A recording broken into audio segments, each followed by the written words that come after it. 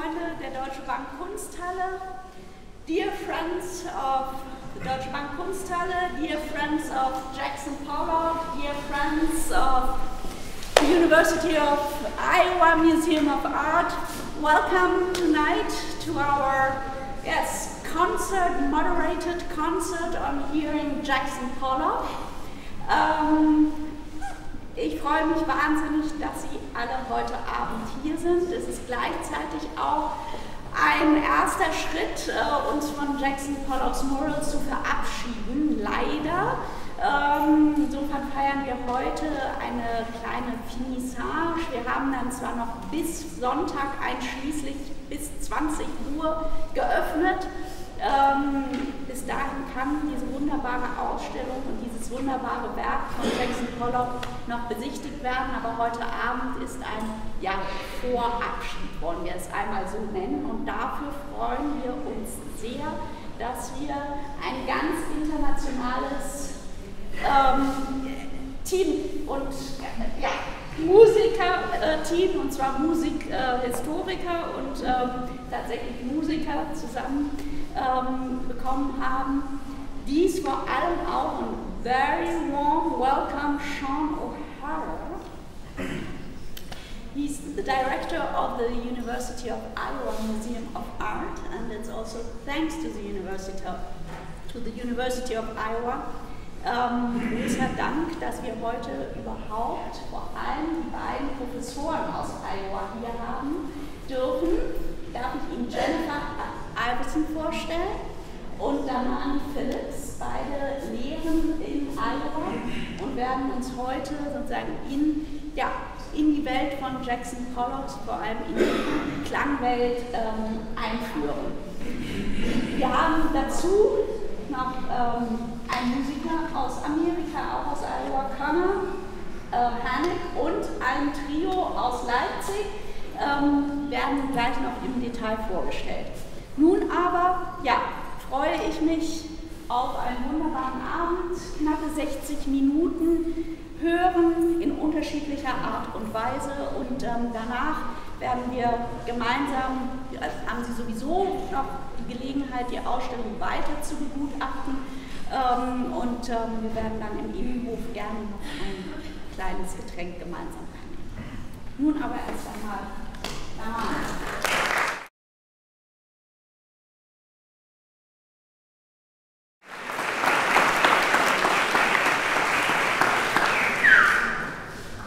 Guten Abend. During the early phase of Pollock's career, jazz had fully made the jump from socially unacceptable African American music to the very soundtrack of 1930s American culture. Though a palpable divide existed between black and white American cultures during the swing era, the country as a whole had embraced swing-style jazz music as the definitive style of popular music. Apart from being the backdrop for American entertainment during these years, jazz had transcended its purely dance music. Jazz had transcended its role as purely dance music and begun to permeate most facets of American life. Led by the likes of Duke Ellington, Benny Goodman, Glenn Miller, swing music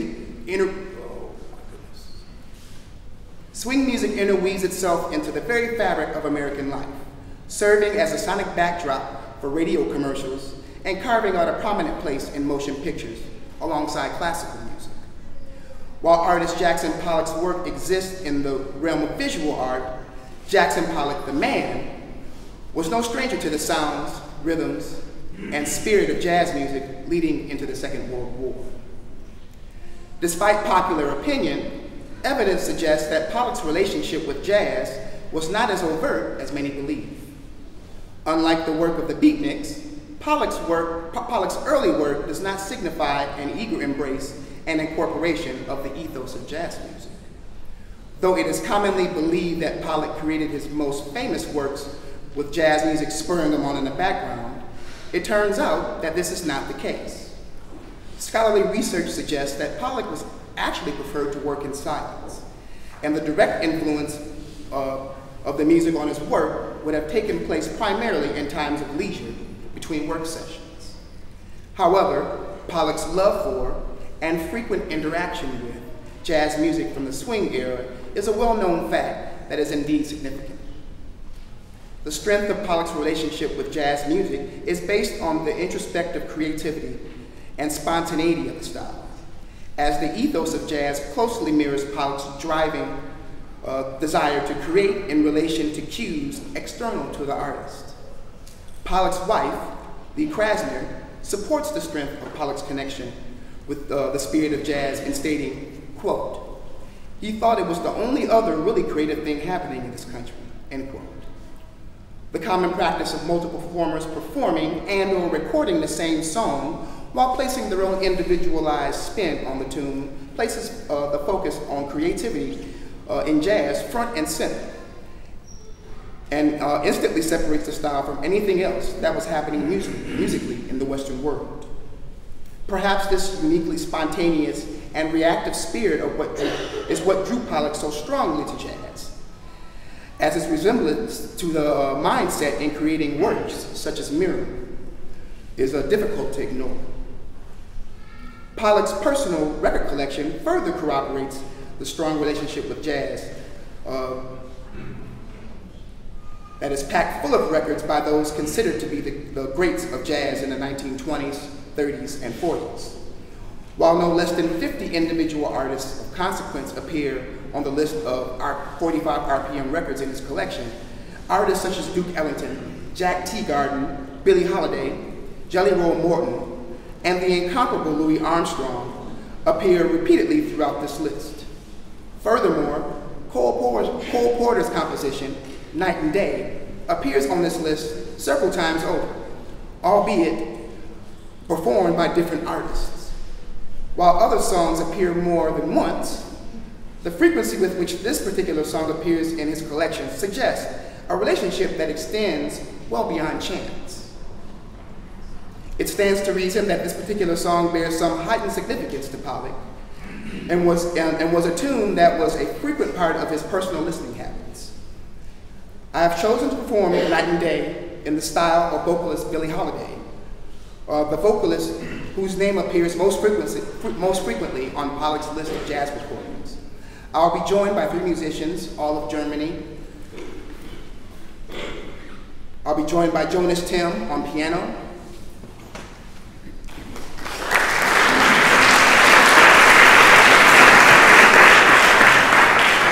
Paul Blauner on bass,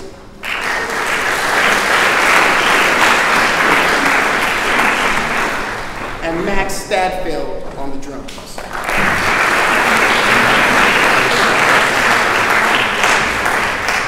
Without further ado, we present to you Cole Porter's Night and Day.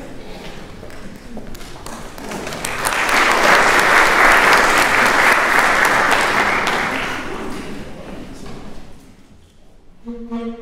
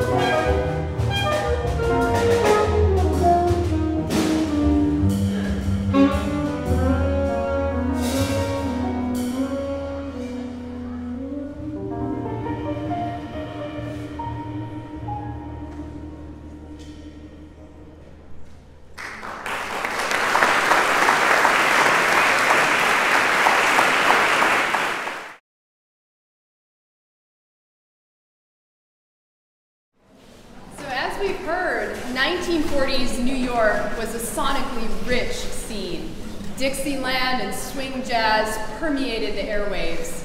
But there was something else on the rise at this time too. I'm speaking about experimental classical music, particularly that composed by John Cage.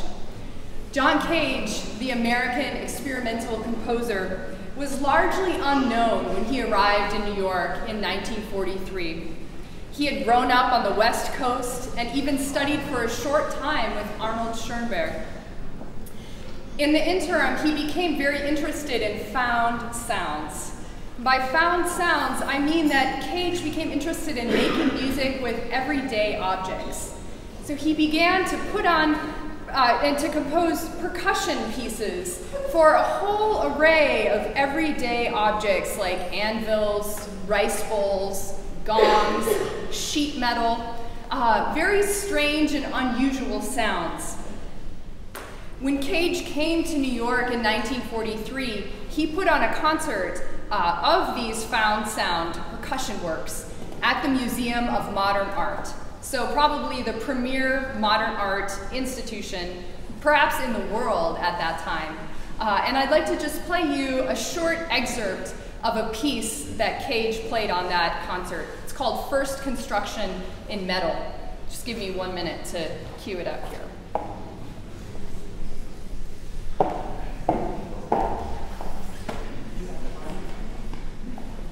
So this is First Construction in Metal by John Cage, premiered at MoMA in 1943.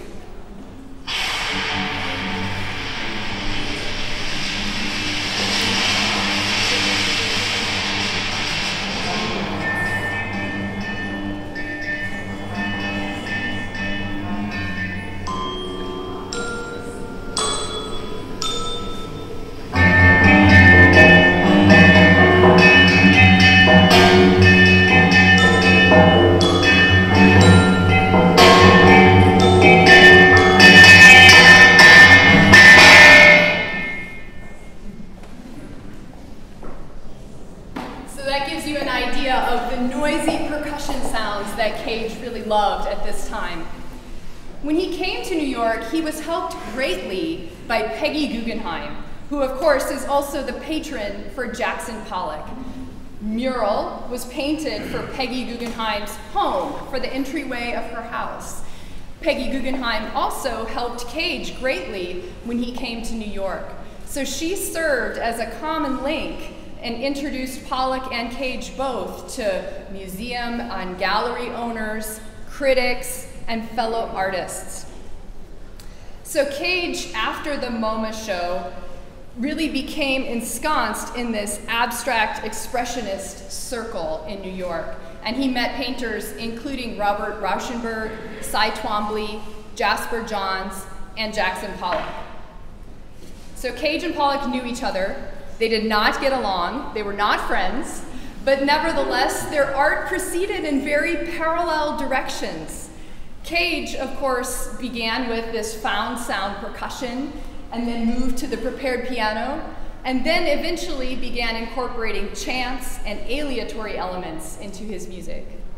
Pollock, on the other hand, moves from the almost figuration to abstract expressionism to his drip canvases, which are perhaps even more famous.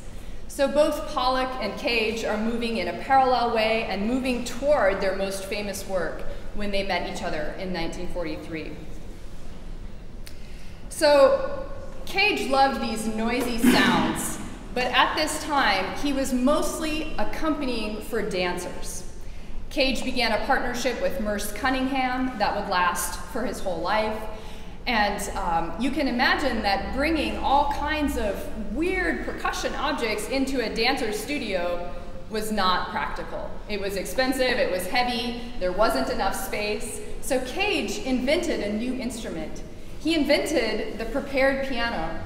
And it's a regular piano with a bunch of interesting objects stuck in between the strings. So at the end, perhaps you'll have a chance to look.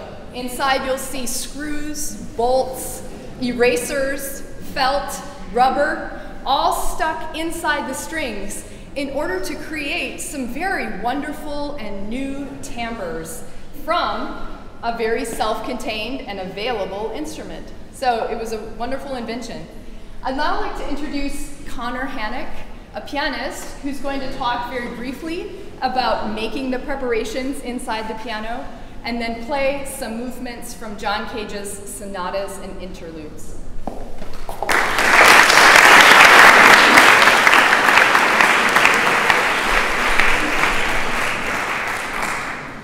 Hello.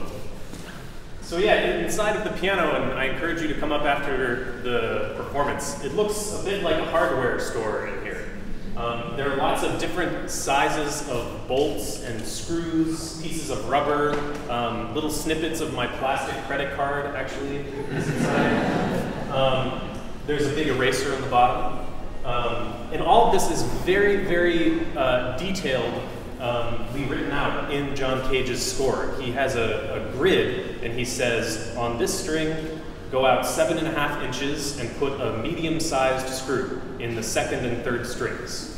And so you get out your ruler and you put your screw in, and then sometimes it sounds really good and sometimes it sounds not so good. And so you have to make a little adjustments. And of course the piano that Cage was using when he originally made this instrument is different from this piano and will be different from the next piano that this piece is performed on. So I really love thinking about this piece in the way that Jennifer has set up, that it's this wonderful balance between form and very detailed, rigorous construction. These pieces are very beautifully symmetrical and sort of holistically conceived, but at the same time, the sounds that you hear, while he had something very specific in mind, will be different at every single performance. So while this piece is very meticulously written out, this will be the first and last time the piece will be heard in this way, which is something that is part of Cage's creative life very explicitly later years, but even in this early piece, you know, there's something brewing in his brain.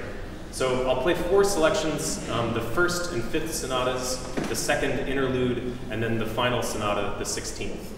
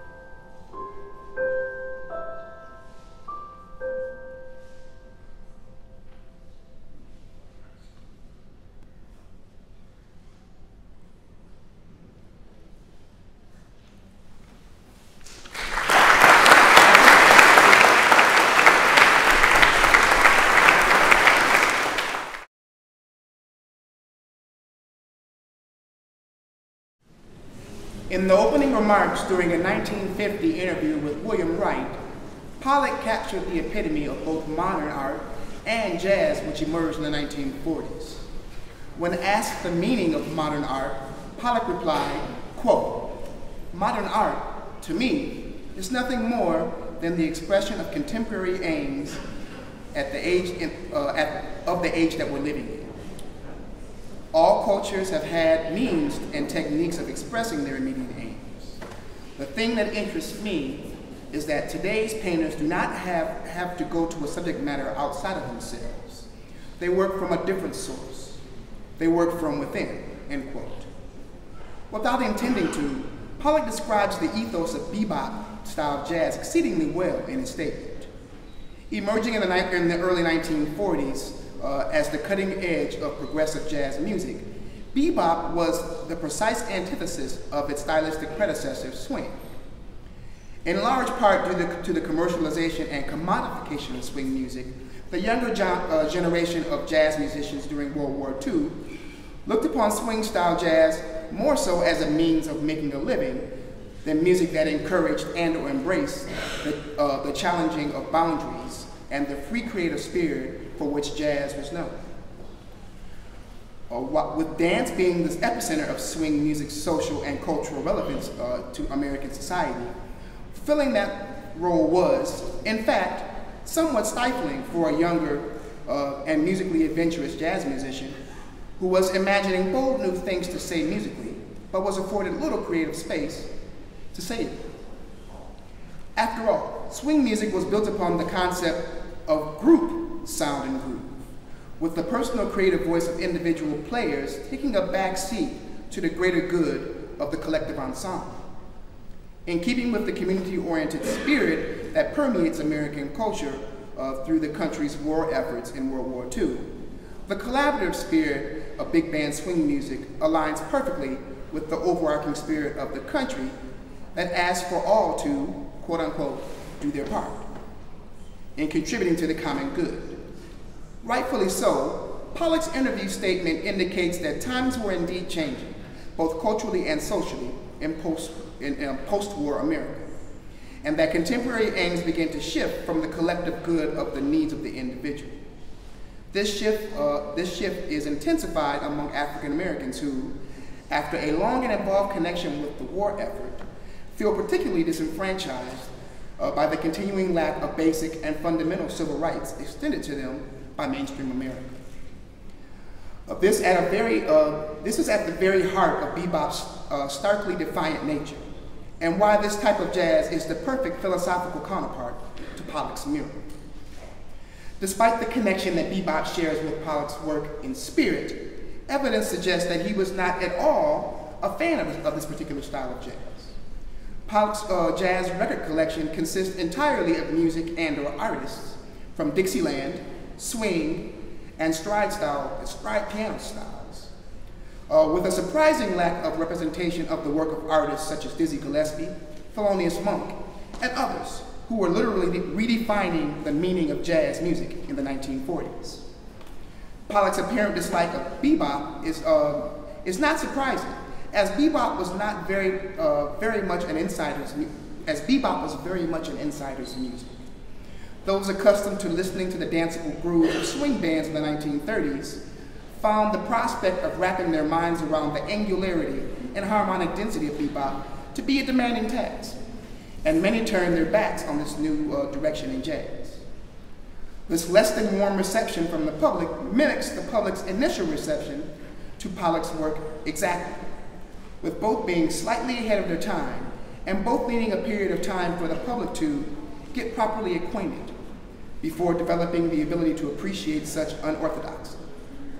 But Pollock's work in such paintings as Mural and bebop jazz sought to redefine our concept of what makes art art, and to invite us to reimagine the possible, and to demand that we accept these new and innovative forms of expression, not in comparison to what had come before it, but in the moment, and on its own terms. At their core, both creative mediums advocate for the bending of convention in a way that is both logical and thought-provoking. the expression of the art's reactions to the world around it for the benefit and nurturing of the aesthetic spirit that is within all of us. Of the innovators of bebop, no single artist is more iconic than alto saxophonist Charlie Parker. Just as was the case with Pollock's work, Parker's imagination of the possible within his artistic medium was radically ahead of his time. Though from drastically different cultures, these two men had a handful of things in common. Both men have a documented love for the work of Russian composer Igor Stravinsky. Pollock's wife named Stravinsky by name in her accounting of the music that he loved. And of course, there is always the famous story of Charlie Parker knocking on the door of Stravinsky's home, only to have the door slammed in his face. Additionally, both Pollock and Parker shared the common affliction of substance abuse, which, in one way or the other, brought their lives to a premature end. Parker's music challenges a listener to reevaluate their innate sense of melody. Listen to the music with a quick and refined wit, and, like Pollock's work in Mural, accept the music on its own terms and for its own sake. I have chosen to perform one of Parker's most famous compositions, Damani, today. Its long melodic phrases and angular melodic construction makes it difficult to know when the melody ends and the improvisation begins, asking the listener to move past prior conceptions and approach the music with a different kind of ear. In comparison to more contemporary concepts of melody and improvisation, bebop melodies and improvisation border on sounding chaotic and random on the surface. But if you listen closely, you'll find that there is nothing at all neither random nor chaotic about it. While the order of things may be unfamiliar to you, it does indeed exist in a way that is deliberate, logical, and even relatable. It is easy to imagine art observers having conversations of a similar ilk while viewing Pollock's Mural for the first time. Please enjoy our rendition of Charlie Parker's Damani.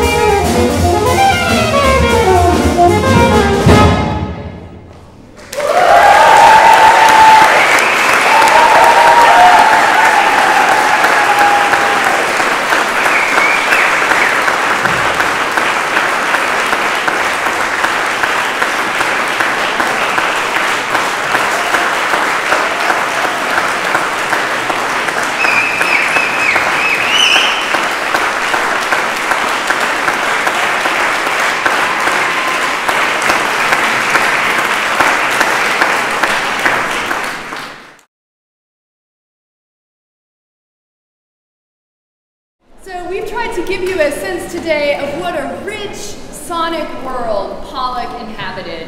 1940s New York was full of swing, bebop, and experimental classical music, and Pollock took it all in. Artists and musicians traveled in overlapping circles, connected by patrons like Peggy Guggenheim, and museum spaces like the Museum of Modern Art. They had overlapping social circles. They were friends, right? So in light of those connections, we shouldn't be surprised to see a lot of parallels. Pollock is moving from abstract expressionism toward drip. Cage is moving from prepared piano toward aleatory and chants. Jazz is moving from bebop toward the unstructured free jazz of the 1960s, right? So these are all parallel, similar trajectories, but they're all informed by the real overlaps between artists and musicians who are really working together. We very much enjoyed providing a soundtrack for Jackson Pollock's mural tonight. I would like to say thank you to Sean O'Hara and the University of Iowa, also to Svenja Reichenbach and the DeutscheBank Kunstehalle, and a warm thank you to you for your kind attention. Please join us in the